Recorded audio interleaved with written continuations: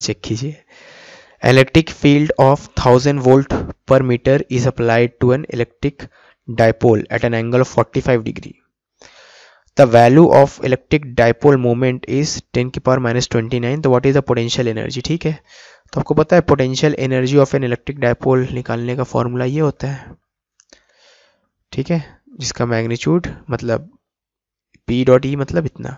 ठीक है, अब P मतलब magnitude of electric dipole moment which is 10⁻⁻29, electric field का मैग्नीट्यूड 10⁻3 और cos थीटा cos 45 मतलब 1/√2।